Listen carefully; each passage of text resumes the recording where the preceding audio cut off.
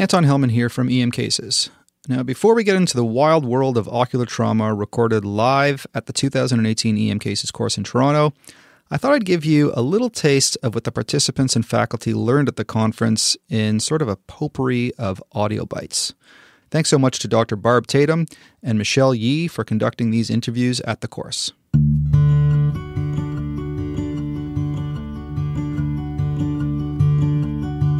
I learned about how it is safe and pretty simple to do a IND of the peritonsillar abscess in the emergency department, and some little pearls that you can use, such as using a safety guard for a scalpel blade and for a needle driver to prevent going into the carotid artery when you're doing the procedure. You don't necessarily need to refer them to ENT. You can do this in the emerge and have them out the door within an hour. The external rotation of the ankle is like chest pain going to the back. You can't miss it. I am Gautam Walia. I am a general practitioner working in the emergency department at Uxbridge Cottage Hospital in Uxbridge. One of the take-home points that I took away from today's great session was about the rise of thrombectomy in stroke. So I work at a site where we refer out to our strokes to a regional stroke center, and been guided previously that patients outside of the 4 to 5 hour window really don't benefit from referral to a stroke center. So being able to review some of the latest studies that have come out about a month ago have been quite helpful, and will also be helpful for me when I'm talking to consultants, the stroke physician on the other line, in terms of trying to get a patient to the appropriate disposition. So that's a big take-home point for me today. I think definitely more and more of us are moving away from antibiotics in adult patients with culture-proven strep pharyngitis. These days in developed countries, in urban centers particularly, there's extremely low risk of getting rheumatic fever.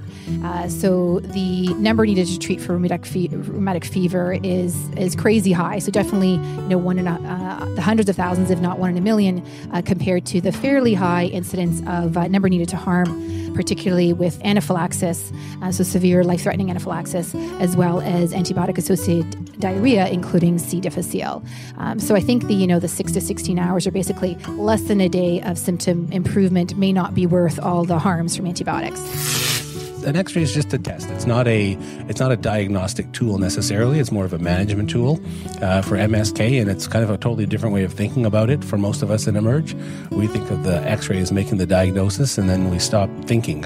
And I think it's the history and physical that needs to drive it, and we have to take a little weight off the X-ray.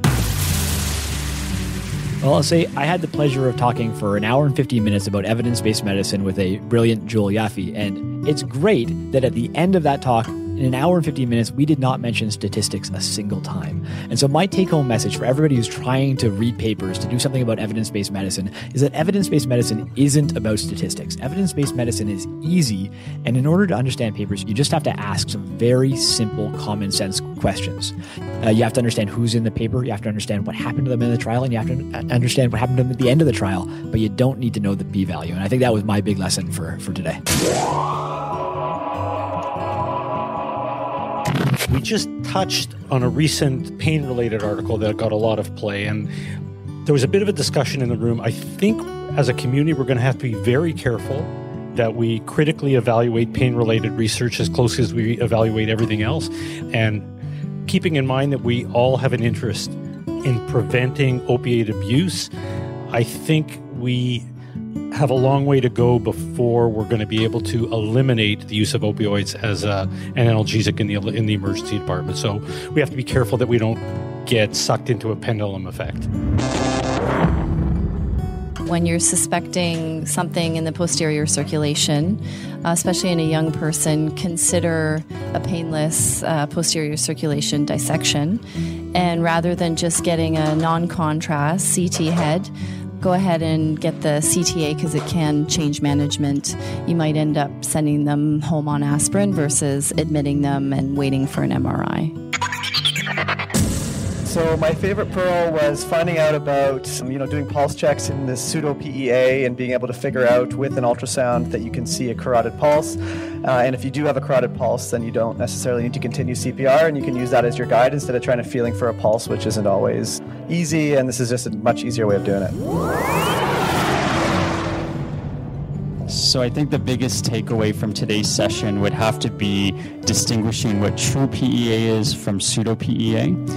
In cases where you have a patient who has PEA on the monitor and you're doing your pulse checks and you have your ultrasound on the patient's heart and you see vigorous cardiac activity, that is a patient who would not benefit from more CPR. That is a patient who you should decide to stop CPR and decide to do other things that the patient maybe benefit from.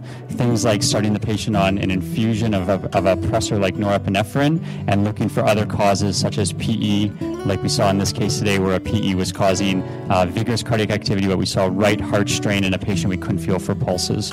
So distinguishing between true PEA, where the patient has no cardiac activity and no peripheral pulses that you can see on ultrasound, versus pseudo-PEA, where there is cardiac activity and you can see a pulsatile pulse on the ultrasound machine, but you just can't feel it. Think about looking for reversible causes and think about stopping CPR and doing other things that'll be more beneficial than CPR in these patients. So I'm here with Irene today. She's one of our vets to the emergency medicine cases course. Irene, what made you come back this year, and what's something that you're going to take away from the sessions that you're attending today? Well, I had a great time when I was here last year, and I had the best save of my career that came a week or two later, which I highly credit to taking the course, where I was able to quickly respond to an arrest case that was as a result of PE, and that patient ended up having a great survival because of the ultrasound aspects that I learned while on course last year. So, of course, I had to return this year. And the highlight, of course, was Anton Hellman getting NP scoped. We just saw how easy that is and so painless, or Anton's just so tough. Actually, I'm a huge wimp. It was really Dr. Sommer's incredible skill that made it painless. Now, onto what you've all been waiting for, the live podcast from the EM Cases Course 2018 with Anna MacDonald on ocular trauma.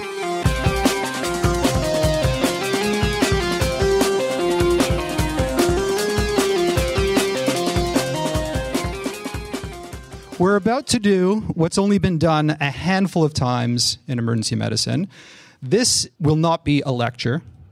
This isn't even a regular EM Cases podcast. This is the fourth ever live EM Cases podcast where you'll get a little bit of the behind-the-scenes sneak peek at how we record a podcast, but this time with audience participation. We'll be putting the questions out there to you, the audience, along the way. So what do you say, Dr. MacDonald? Should we cue the music? Hit it, Dr. Hellman.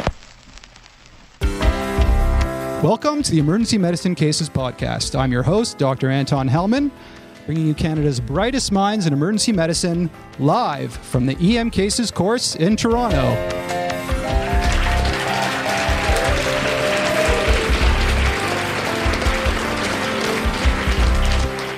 On this special live episode, we have Dr. Anna MacDonald, master clinician from North York General and St. Michael's Hospitals, probably the most adored ED physician amongst colleagues I've ever worked with. Dr. MacDonald, welcome to EM Cases. I totally paid him to say that.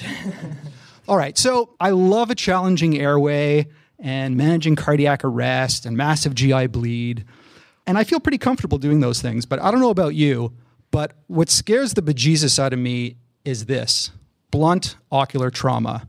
So it should, Dr. Hellman. And I'm hoping by the end of this session that although we're going to maintain a healthy respect for this, that we will also be a little more confident when we see our next patient with a smashed eye.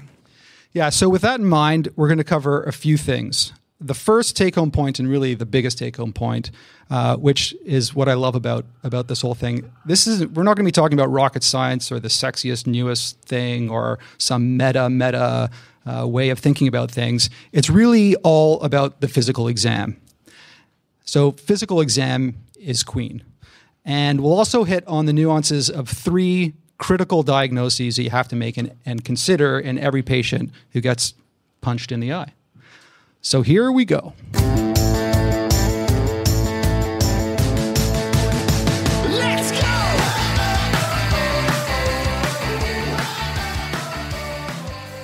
A 65-year-old man on rivaroxaban for AFib comes in having had a syncopal episode in their bathroom at home. His only complaint is left eye pain. On exam, he's alert and he's oriented. He's got normal vitals and no other obvious injuries. His left eye is swollen shut with a big, nasty bruise. So I'll just put it out there to the audience now. What are you worried about in this patient? Retrobulbar hematoma. Okay. Anything else? Basilar skull fracture. Good. Hyphema. Orbital fracture. Globe rupture. Orbital fracture. Great. You guys are awesome. You know, in general, in emergency medicine, we're trained to rule out the worst things first. And we're really good at assessing patients with chest pain and, forcing ourselves to think about dissection and PE. But for whatever reason, when it comes to ocular trauma, we seem to concentrate, I don't know why, but we seem to concentrate on orbital fractures. For some reason, that's where our mind goes. But really, we should be thinking first and foremost about the vision-threatening stuff. Orbital compartment syndrome, globe rupture, retinal detachment, and hyphema. Yeah, and given all of these concerns, the best way to proceed with a patient like this is to do a really thorough physical exam.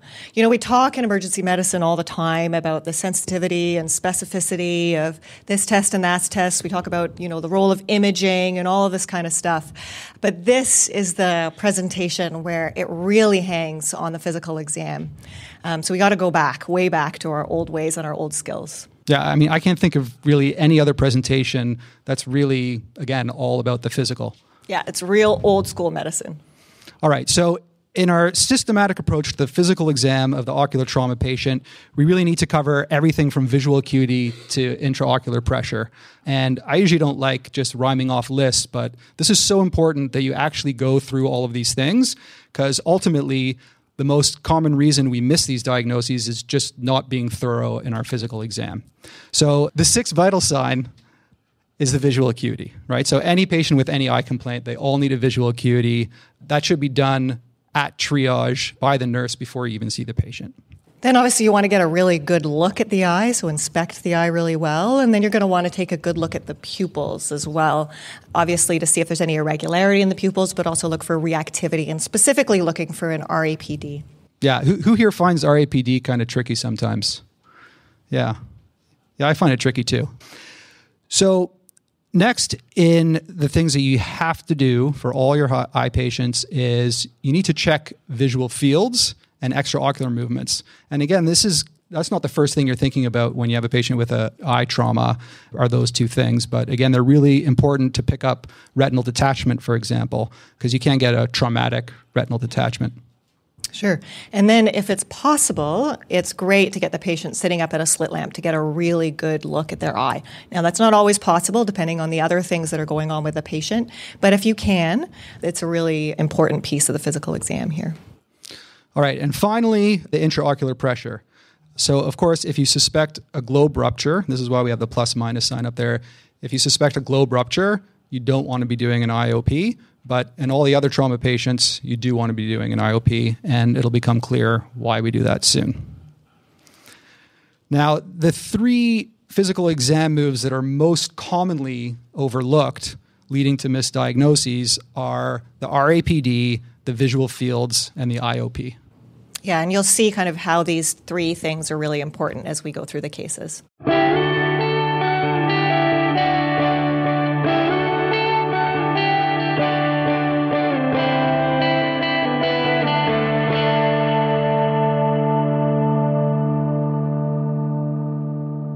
All right, let's talk about some of the nuances of the physical exam then.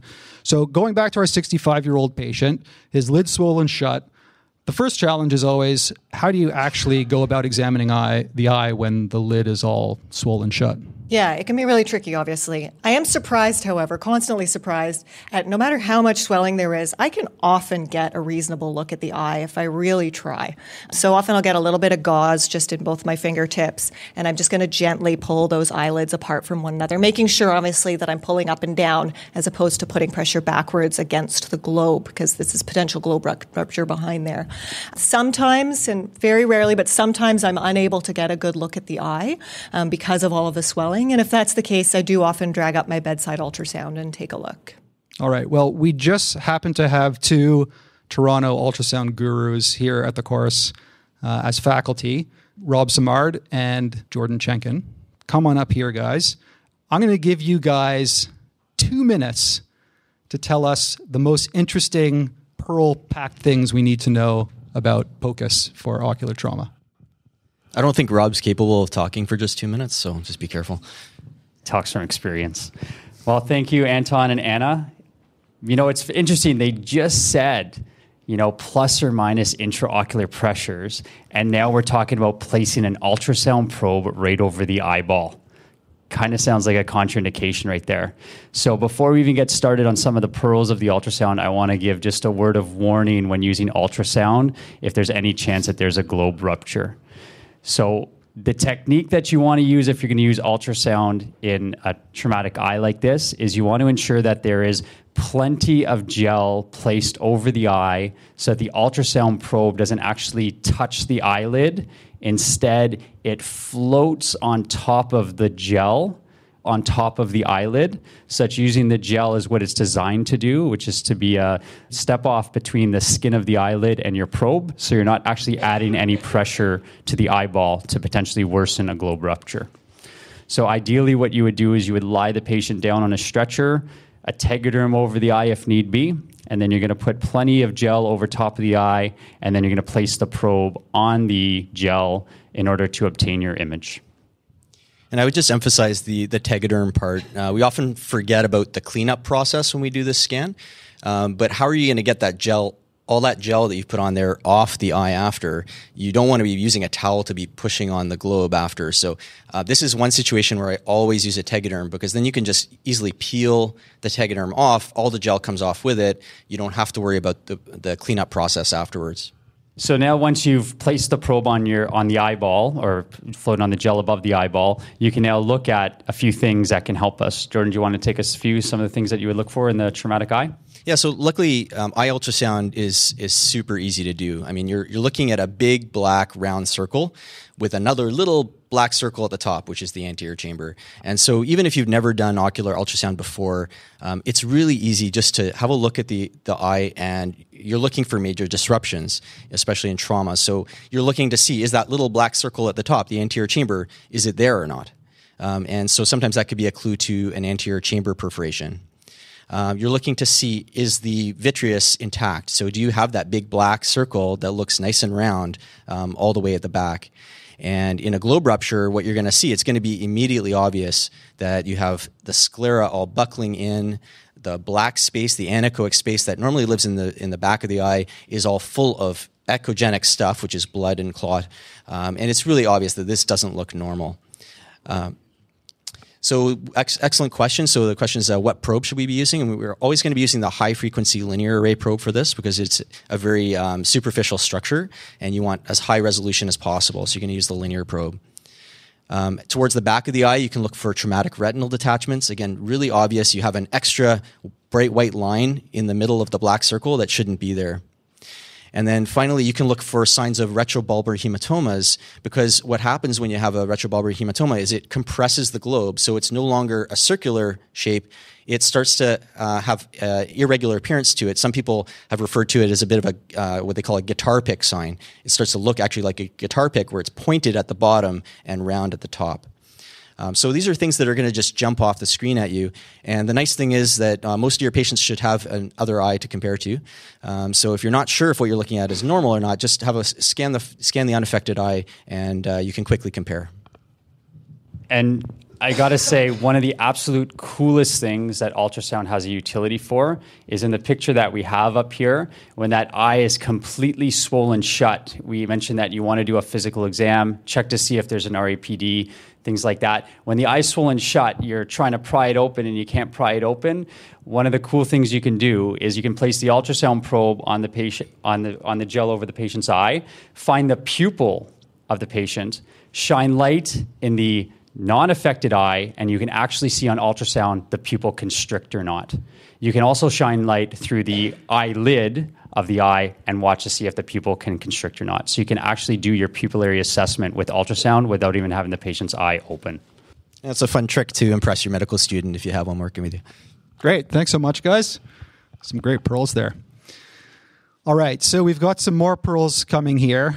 This one I like to call the MacDonald symmetry trick.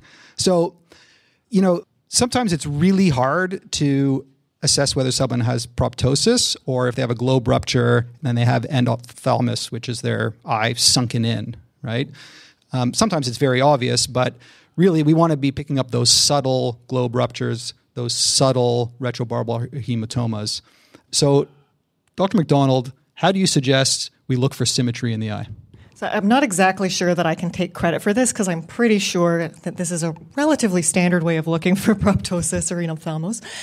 But yeah, as you said, it's very difficult to tell if someone has subtle proptosis or enophthalmos just by looking at them straight on. So if they're lying in a bed, I'll actually get all the way up to the head of the bed and I'm going to crouch down at the head of that bed and I'm going to look at those globes. I may have to retract the eyelid a little bit in order to see the front of the globes. And I'm just going to be comparing one side to the other to see if one is sitting proud of the face or if one is sitting a little bit sunken.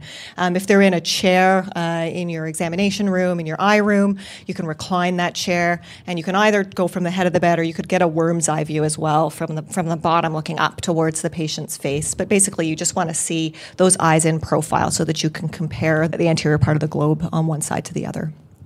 All right. So getting back to the case again, we've got our 65-year-old man. His visual acuity is moderately bad at 20 over 100. His pupils are round, but they're unequal. You don't see any uveal prolapse. He has limited extraocular movements, particularly on upward gaze. And his intraocular pressure in the left eye is a whopping 50. And by the end of your exam, you're thinking maybe you notice some proptosis using the MacDonald symmetry trick. All right, so audience, at this point, what's your diagnosis? Retrobulbar hematoma. All right, anything else? So this is probably a retrobulbar hematoma. Why do we worry about a retrobulbar hematoma? Orbital compartment syndrome. Exactly. So we've got a retrobulbar hematoma with an orbital compartment syndrome. Now the next question is, Dr. MacDonald, would you do a stat CT scan on this patient at this point? Yeah, it's a good question. To me, an orbital compartment syndrome in the right clinical context, this is a clinical diagnosis. This is not a diagnosis that requires any imaging. Now, is the imaging helpful? Yes, it certainly can clinch your diagnosis. Sometimes the consultants want that imaging, particularly because they want to look for other injuries. For example, an orbital fracture, orbital floor fracture. They may want to know about that ahead of time. But I certainly wouldn't be delaying management of this patient, particularly the patient that you're describing to me now. I wouldn't be delaying the management of this patient for a CT. Now, it does take time, obviously, to set up the process to manage this patient and to potentially call your consultant and things like that. So if you have availability of stat CT and you can get them to and from CT in a few minutes and it's not going to delay your management, then by all means, it is a helpful test. But I would not be allowing CT to be delaying my management of this patient.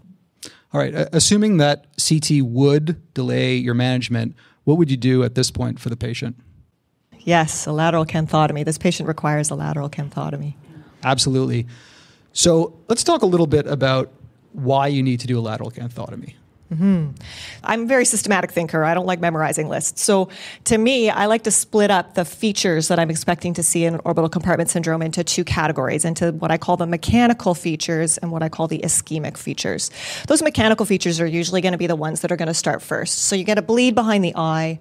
That bleed is going to expand, is going to push that eye forward. So you're going to get some proptosis. As it pushes that eye forward, the pressure in the eye is going to go up. So you're going to have an increase in your intraocular pressures. also that bleed pushing the eye forward is going to stretch those extraocular muscles and is going to make some limitation of extraocular movement. And then as that process continues, as the pressure goes up, you're actually going to cut off circulation to the anterior portion of the optic nerve. So you're going to end up with what I call the ischemic features of an orbital compartment syndrome. So these are things like a decreasing visual acuity in that eye, as well as pupillary changes. And it may start as subtle as an RAPD on that side. And eventually, if allowed to progress, you will end up with a fully blown pupil on that side as well. All right, so I think that's a great way of looking at things. Mechanical, ischemic, mechanical is your proptosis. The extraocular movements are going to be affected. And then the ischemic, it's really that optic nerve. When your optic nerve starts to go, that's when they really get into trouble. So this patient definitely needs a lateral canthotomy. For sure. Dr. MacDonald, what is the biggest clinical pitfall when it comes to lateral canthotomies? I mean, I think a little bit about lateral canthotomy the same way that I think about surgical crike. I think that the biggest pitfall there is just not doing it, not getting out your knife in the case of surgical crike and not getting out your scissors in the case of a lateral canthotomy. They're both, technically not very complex procedures, but it's a little scary, right? Because how often do we actually put our scissors and cut things that are that close to someone's eye? So I think the biggest pitfall here would be, you've made the diagnosis, that's what the patient needs, and then just failing to do that lateral canthotomy. So be a Nike ninja and just do it. I mean, the one lateral canthotomy that I've done before had a horrible bloody field, and that's, I think, something that scares away people from doing these as well. Similar to a crike again, they're usually really bloody, and then you can't see anything, and then your anxiety level goes up because you can't see anything. And it's similar with this, that you should expect to have a bloody field. Let's watch a video on lateral canthotomy. It's a short video, and I just need to credit my friend and co-podcaster, Jess Mason, for this video and MRAP of this lateral canthotomy. So here we go. First step is you want to get it numbed up, so lidocaine with epi, be a nice doctor. Second, you're going to crush the lateral canthus with a clamp. This devascularizes the area. Now, here it is in the real procedure. You want to leave that clamp there for about 1 minute so it doesn't bleed like stink when you cut. And that's coming up in step 3. Cut the lateral canthus. You're going to cut towards the orbital rim on the side. Next, you're going to cut that lateral canthal ligament, which has both a superior and inferior cruce. Sort of looks like a wishbone on its side. You want to cut that inferior cruce first. Sometimes this releases enough pressure on its own, but if not, cut the superior cruce. Now, it can be real hard to see, even for you, not just the patient. There's a lot of blood, oozy stuff, so get in there with one of your instruments, get some tactile feedback. It sort of feels like a guitar string. The lateral canthal ligaments are not as superficial as you might think. So, and the tissues there are all really tight. You can imagine if you do it on your eye right now, there's a lot of laxity there. But in these particular patients that have that big bleed behind their eye and their eye has been squished forward, it's actually those tissues are really, really tight. And so that it can be difficult to get in there and to really feel the lateral canthal ligaments. But it's really tactile, like it's very much a tactile procedure. And you do feel those lateral canthal ligaments. You can kind of flick them a little bit with the tip of your scissors, and you can feel when you hit it, and then you can feel when you divide, you actually feel those tissues give way. Yeah, I like that analogy of it. You have to feel like you're feeling a guitar string. If anyone's a musician or a violinist, you know what it feels like to hit that guitar string, and it's taut. That's what it feels like. And it does feel like that. And once you divide, as she mentioned in the video, once you divide the inferior lateral canthal ligament, that's usually what you go for first, you want to make sure that procedure has actually been successful. So if it has been successful, you should see the intraocular pressure go down. So I have the tonal pen at the bedside and I recheck that pressure.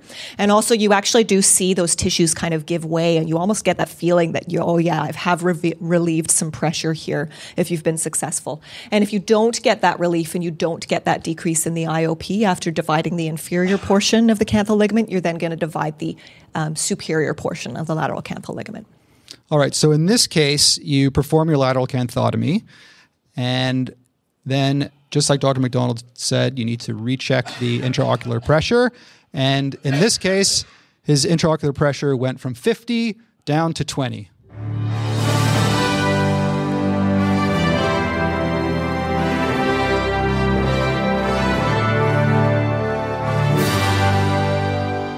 All right. Now, of course, timing is key when it comes to lateral canthotomy. I think a little bit about this procedure in the same way that I think about, treating a STEMI. So in a STEMI, we talk about time as myocardium, right? You want to get that balloon to that culprit vessel as fast as you can to save the myocardium. And the same applies here, but here time is vision or time is eye. You want to decompress that orbit as quickly as possible. There's no good RCT evidence, obviously, as to when this needs to be done. There's some thought in some of the literature that after the onset of ischemic symptoms, and again, this can be as subtle as a very slight loss of your visual acuity or a very subtle RAPD, this procedure should be done within 60 to 120 minutes. So you have a pretty tight timeline here. Right. So, if your patient's presenting at 3 a.m, and your ophthalmologist is fast asleep, then you're going to be the one doing this procedure. Mm-hmm. And actually, I had an experience because one of the ones I did was at this hospital, and the ophthalmologist who happened to be on call at that time was not comfortable doing this procedure. So you may run into that at your hospital as well, and you, in fact, may be the doctor who is best set up to do this procedure, depending on where you work. So we've done the lateral canthotomy, we've done the surgical part. What about the medical part? His IOP has decreased. What else are you going to do for this patient? Yeah, so you're going to go after the IOP in the same way that you would be treating an acute angle closure glaucoma. So, making sure the head of the bed is up. Obviously, if you're not concerned about a spinal injury or something like that where you can't do that, although you could always tilt the bed. You want to give some mannitol, some acetazolamide, and obviously you want to be treating the patient's symptoms as well, making sure they have good analgesia and antiemetics because it's quite a stimulation. It's quite a painful diagnosis to have. You can use some timolol drops as well. Again, none of these things have really been studied in isolation, but this is the recommendation generally from our ophthalmology and oculoplastics colleagues. And then the other thing that's important to recognize here is that the lateral canthotomy is not the definitive management of this patient. This patient still needs to go to the operating room with an oculoplastic surgeon or with an ophthalmologist who's able to manage the procedure and actually do a formal procedure to evacuate that retrobulbar hematoma and then deal with whatever orbital fractures may be associated with this injury as well. But what you've done is you've temporized the situation, you have saved this patient's vision, and you've allowed some more time to get the definitive management for this patient. All right. So, while you're setting up for your lateral canthotomy, you can give all these medications, the mannitol, the acetazolamide, etc.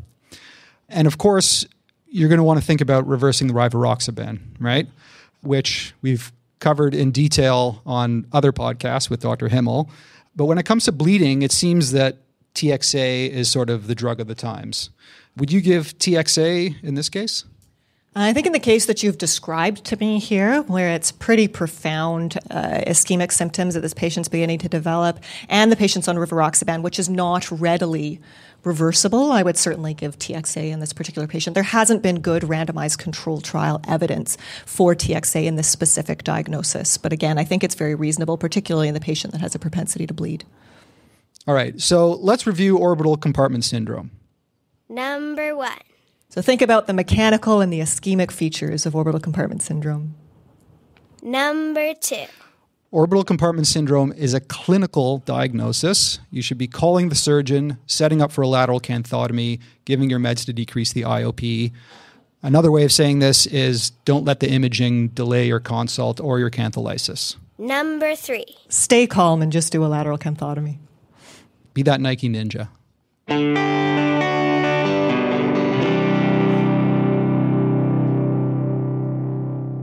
Case number 2.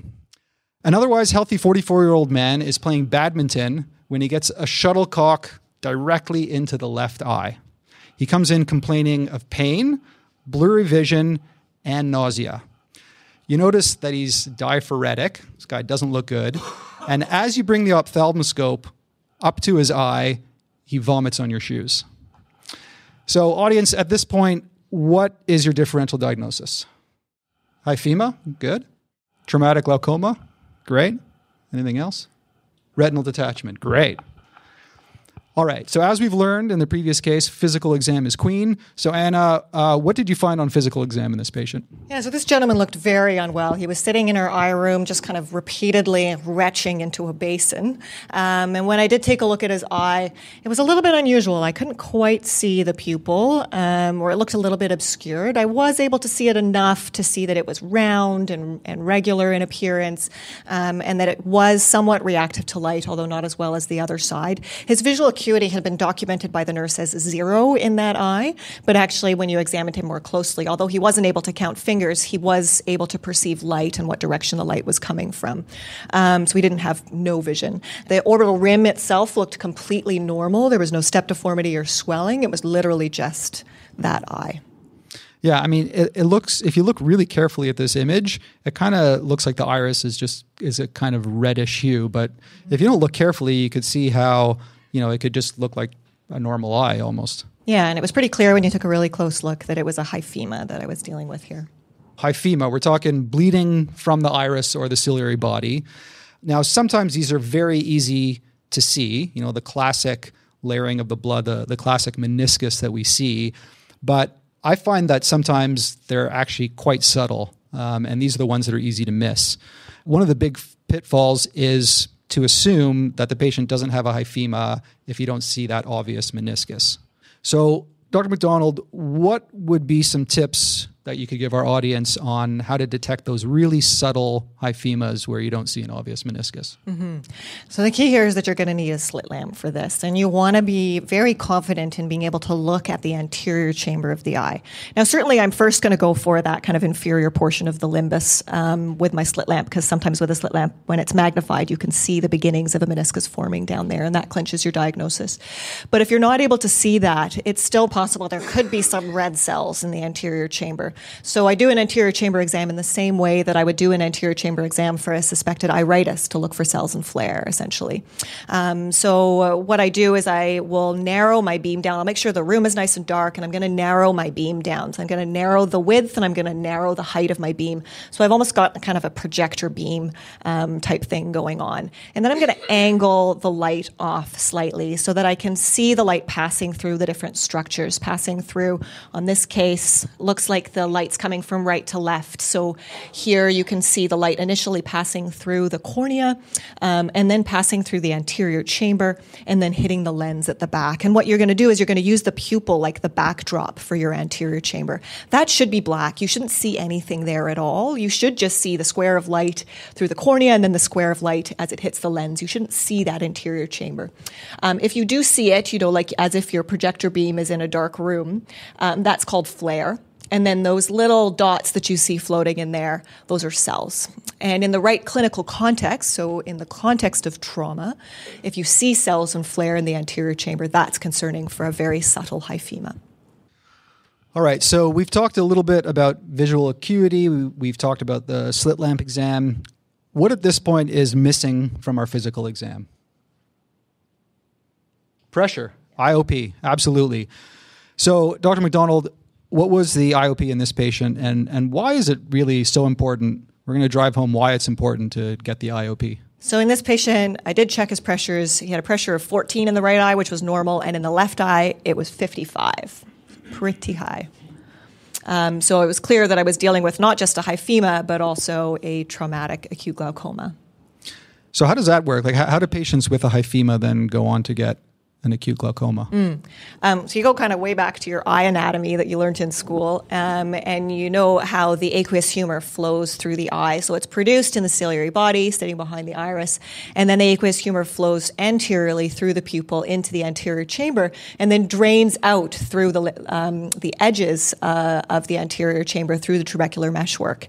As you can imagine, if there's bleeding into the anterior chamber, those red blood cells that are floating in there are going to continue to start draining through the trabecular meshwork, but may actually gum up the system. They can form some clots and can kind of block the trabecular meshwork, which don't allow any longer the aqueous humor to exit the eye, which causes an increased pressure in the eye. Now, there are other things that cause traumatic glaucoma. Traumatic glaucoma is a wider thing than the glaucoma that's due just to hyphema. The hyphema is only one mechanism. Certainly, if you dislocate your lens or you injure the iris in some way that it blocks the outflow of the aqueous, you're also going to get a glaucoma related to that. Yeah, so again, it drives home the importance of doing an IOP in these patients because there's all kinds of reasons why they could have elevated pressure.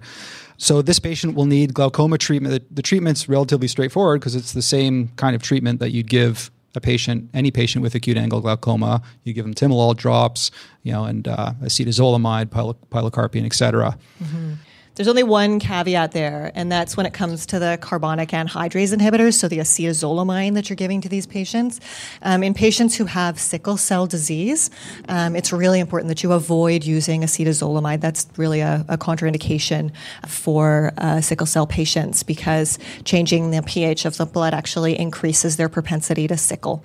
I think we hear a lot about sickle cell disease in terms of the risk for rebleed. Patients with sickle cell disease are at higher risk for rebleeding with their hyphemas than other patients, but it's also important just to remember that that little piece of the management is a bit different as well. Well, that's a pro tip. I love that. All right, so just to remember that when you have a sickle cell patient with eye trauma, you got to be worried and remind yourself that they shouldn't have acetazolamide. All right, so now you've got this patient with this huge hyphema and acute glaucoma. Besides decreasing the IOP with meds, what else does this patient need? Yeah, so I think about 3 other categories of things that I'm going to need to do for this patient. Obviously, first of all, symptomatic management. This patient was really uncomfortable. He was in a lot of pain. He was particularly very nauseated. So giving him some antiemetics and some analgesics is really important. The second piece of the management is just ensuring that you're allowing that blood to layer out at the inferior portion of the anterior chamber, so it's not going to block the pupil, so it's not going to cause any increased corneal staining. And in order to do that, you're going to make sure that the patient is sleeping upright, so 45 degrees or above. Even sleeping in a chair would be great until that blood has layered out. And then ensuring that they're limiting their extraocular movement, so no heavy physical activity and no reading, because you can imagine those saccades as you're reading is actually going to shake up the anterior chamber and cause that blood to shake up as well. So just trying to kind of rest as much as possible with the head upright to allow that blood to layer out. And then the third category of things that you want to make sure you do is trying to, as much as possible, prevent rebleeds, because it's been shown that rebleeding actually carries more morbidity as well and will cause issues with corneal staining and decreased visual acuity in the long run. So you want to tell these patients to avoid using NSAIDs. If they are on anticoagulants, you definitely want to have a think about potentially stopping those anticoagulants for a few days or potentially reversing them depending on the clinical context here. We touched on TXA a little bit in the first case. You know, it kind of makes sense that if someone's bleeding in their eye and they've got acute glaucoma and their eye's about to explode, that you'd want to stop any further bleeding. There's pretty good evidence for TXA and everything from multi-trauma patients to epistaxis to menorrhagia. What does the literature say about TXA for hyphema? So some of the original literature looking at antifibrinolytics in hyphema looked at an old drug called aminocaproic acid, which we don't really use that much anymore. TXA, we're really comfortable with it as emerge docs. We use it, as you said, for lots of different indications. And there have been recent RCTs looking at TXA in hyphema patients. There is reasonable evidence to show that it does decrease the rate of rebleed with hyphema.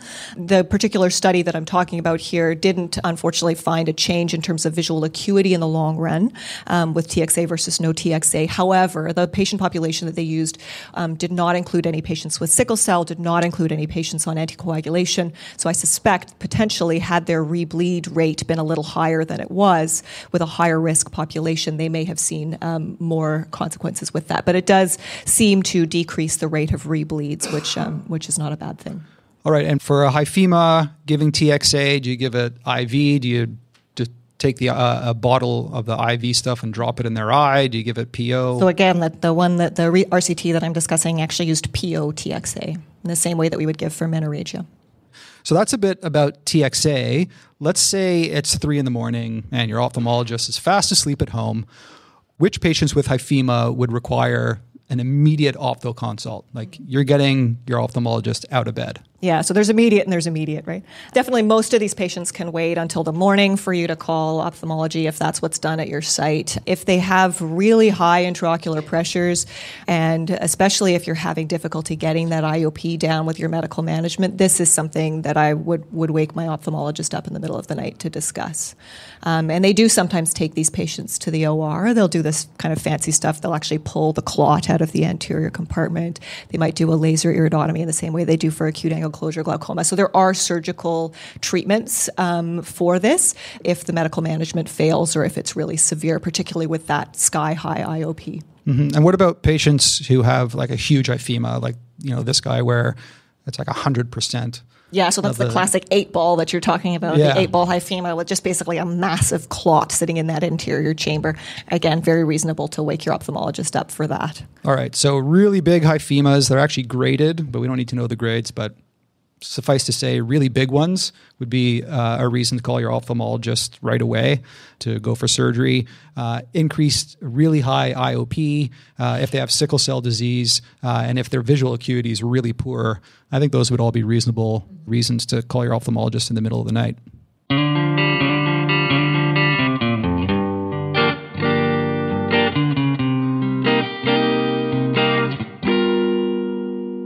Before we leave hyphemas, what if this patient's eye looked like this? So note that this patient has kind of a slightly irregular shaped pupil. So this could have just as easily been a globe rupture, which should always be on our differential diagnosis of ocular trauma. So let's discuss a little bit about globe rupture. Dr. MacDonald, what are the key clinical clues to recognizing globe rupture? So obviously the really obvious globe rupture, none of us are going to miss. Like if the eye is clearly exploded everywhere or is clearly anophthalmic and kind of sunken back into the face, none of us are going to miss that. It's the subtle globe ruptures that we really have to be tuned into to take a look for those subtle changes. And the key often is in the pupil. So as you said, kind of an irregular pupil. Now that's not the classic teardrop pupil that you see with globe rupture, but certainly any kind of pupillary irregularity could point you towards a globe rupture. Also, if they have kind of circumferential bullous edematous subconjunctival hemorrhage, that's concerning for globe rupture as well. And in fact, this again, I don't think is one that any of us are going to miss because it looks like that globe is also quite enophthalmic and sunken back into the eye. So that's not going to be subtle. All right, yeah. Again, sometimes the enophthalmos or the sunken eye is quite subtle. So if you use your MacDonald symmetry trick and look from the head of the bed, you'll be more likely to pick that up. The other thing that we need to look out for is a uveal prolapse. So who here has seen a uveal prolapse before? Yeah. So essentially you see like this little brown blob there out of the sclera, right? Mm-hmm. It looks pretty weird, actually, and it's basically the uveal contents that have just protruded through the front of the eye there. And then finally, you've got your decreased IOP. If you make the mistake of actually checking the IOP, oops, don't check the IOP, and then you see a low IOP, and then go, oh, it looks like my tonometer isn't working very well. I think I'll try harder. Because, of course, you'll be squishing out the contents of your eye. Not a great thing. No.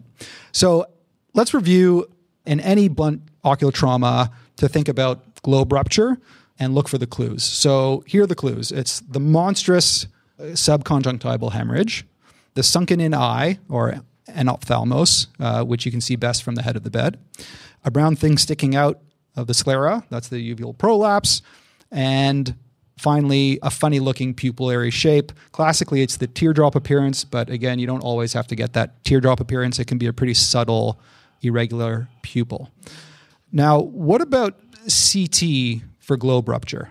What does the literature tell us about CT for globe rupture? We already talked about how CT shouldn't delay you doing a lateral canthotomy in a patient with orbital compartment syndrome. What about for globe rupture? Yeah, so I have had consultant ophthalmologists ask me for CTs when I've been concerned about a globe rupture and trying to refer them a potential globe rupture. There is a paper that was published in Academic Emergency Medicine in September of last year that looked at the sensitivity and specificity of CT for globe rupture in blunt ocular trauma.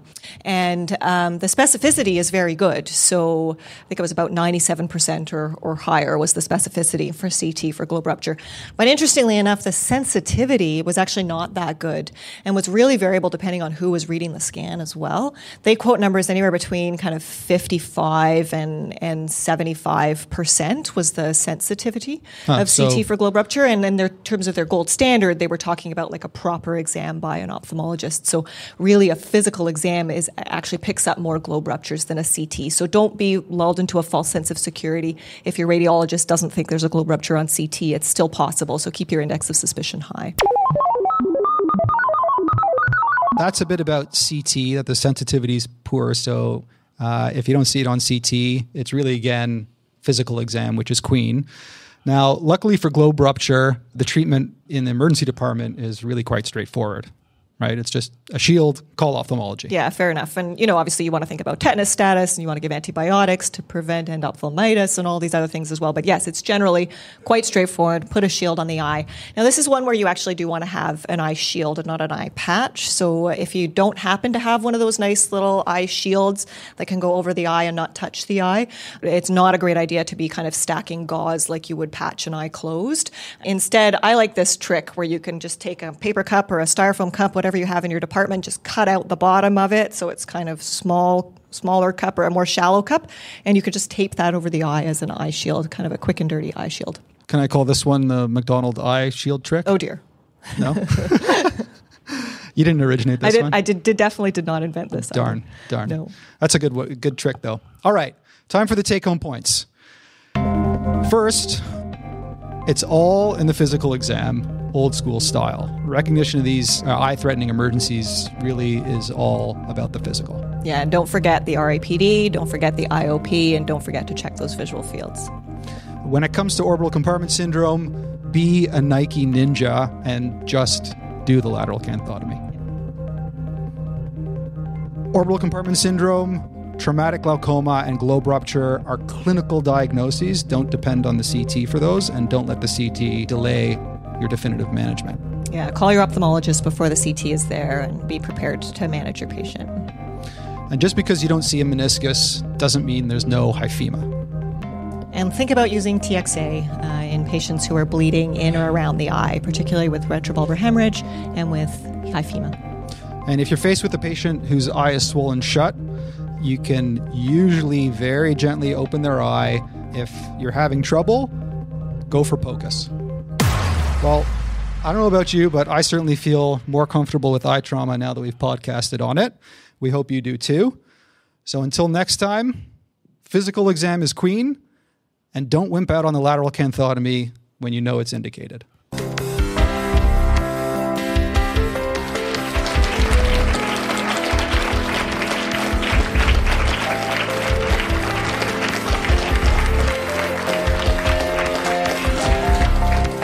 And as an added bonus, here's an excerpt from the expert panel that we did at the end of the day at the EM Cases course with the Walking Encyclopedia of Emergency Medicine, Dr. Walter Himmel. I just love this. Oh, and if you enjoyed the live podcast, I'll be recording another live podcast at EMU, Emergency Medicine Update Conference at the end of April on airway pitfalls that kill with the one and only Dr. Scott Weingart. The conference isn't sold out yet, so grab your ticket at emupdate.ca now. And here's Dr. Himmel. Tips for dealing with obstructive consultants. First of all, do your homework, which means you've got to do a very detailed, complete assessment, and you've got to have a pretty good idea what you're dealing with in terms of the patient, why they've got to be admitted and why they've got to be seen. Consultants who are obstructive particularly don't like someone who says, I have no idea what's wrong with this person, but they can't go home. You've got to do your homework, which means examine the patient and do a proper history, step number one. Step number two, be a diplomat at all times. You've got to have a way of approaching a consultant. And here's what I say. Thanks for calling. I appreciate you calling me back. I need your help with somebody. That's my line every time. I love that. I need your help. It's really help. hard for people to be obstructive when you say, I Absolutely. need your help. If they give me a hard time and refuse, here's exactly what I do. I pause for 15 to 20 seconds and don't say a word. Make sure the referral is no longer than about 15 to 18 seconds. I've got an 18-year-old person with severe whatever who's unable to go home because I'm concerned about their diagnosis, their pain, or their ability to manage the condition they have. Period. I also use a broken record technique. I just repeat the same thing in the same way, in the same tone, after a 20-second break. I don't waver from that. After 4 or 5 times, here's my next question I say. What would you do if you were in my situation? I've never had a problem with that. If you do all that, polite, pleasant, don't change your tone. You wait for 20 seconds when you get hit over the head. Do not make it personal. Do not feel attacked. Don't comment on their behavior, their attitude, or anything like that. Just talk about the patient. I truly need your help. And if you want to know another line that's hard for anybody to think about, I don't feel comfortable sending them home. I keep it simple. At all times, I absolutely stay away from personal arguments, their attitude, my attitude, the system, or issues like that. I stay out of that. That gets things into a different topic right now rather than the patient's issues and so forth. So I apologize. I thank them. I appreciate their help. I really need your help. I really need your help. I would deeply appreciate it. If you say the same thing respectfully 3, 4, or 5 times, eventually what are they going to say? This guy's so stupid, he keeps saying the same thing. Fine, I'll see your patient already. Like you start attacking them and getting defensive, now you've entered a whole different world of debate. I've never, ever, ever had a problem. I can honestly tell you that. And of course, be ready. You know who your tough consultants are? Take a big breath and smile. The last thing I do if I'm on the phone, I sit up with my shoulders back. It's very hard to get down when you're sitting up with your shoulders up. It's almost impossible. Along with the release of this podcast, we've got a new rapid reviews video as well as a new waiting to be seen blog. So check those out at emcases.com. Thanks for listening. To lay me down once more, to lay me down.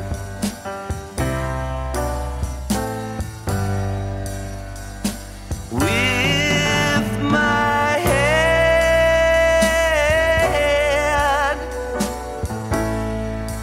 in spot.